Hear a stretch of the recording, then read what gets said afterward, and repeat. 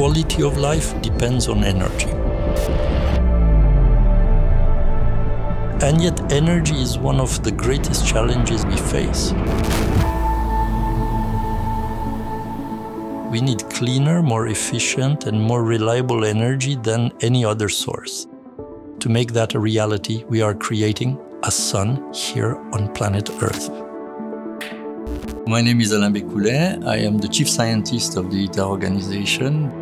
ITER is a scientific project that is aiming at reproducing nuclear fusion reactions as a new energy source. In today's nuclear fission energy, the nuclei of an atom is split into two nuclei.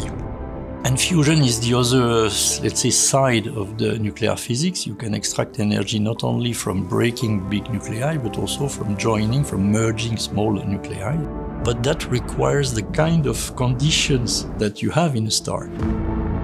The basic concept of a tokamak fusion reactor is to create a spinning plasma by accelerating and compressing hydrogen isotopes with large magnets around a circular donut shape. This mixture has to be raised to a very, very high temperature. When I mean very, very high, is 100 to 150 million degrees, which is hotter than the core of the sun. In these conditions, the nuclei in the plasma begin colliding and form heavier nuclei, which releases huge amounts of energy. It's not a chain reaction. It cannot go out of control.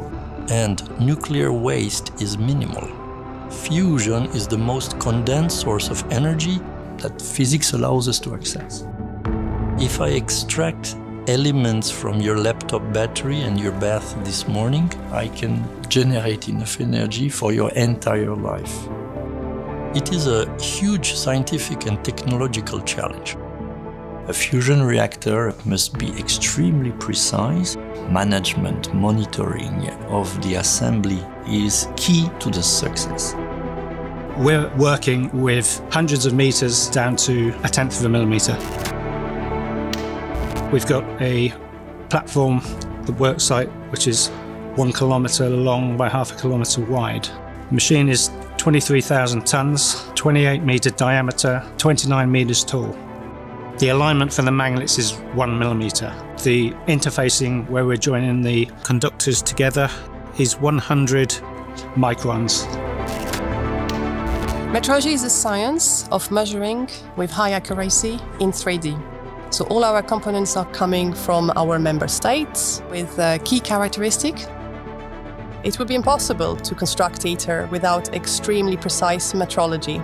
So it is applied from the supply chain, from the manufacturing point of view, to the assembly, to the very end of the tokamak until the last element is actually inserted. Hexagon is our preferred supplier for metrology equipment. With their great support and vast amount of capability, they supply pretty much all of the metrology equipment that we utilize on the site. The Hexagon metrology equipment we use range from probing systems to scanning devices on the large volume side and handheld scanners for more close-up areas of the components. The use of the Hexagon instruments is combined with the use as well of the Hexagon software. So we acquire real measurement of as-built components, then do a virtual fitting to compare with the CAD files in a kind of hybrid model. This data is then combined with the supplier data under one reference. This set of data helps us to identify any deviations, repairs, clashes, collision risk, or potentially to not being able to assemble as designed. It saves both cost and time, so it is key to the success of the project. Quality is not simply a nice to have, it's absolutely a must have.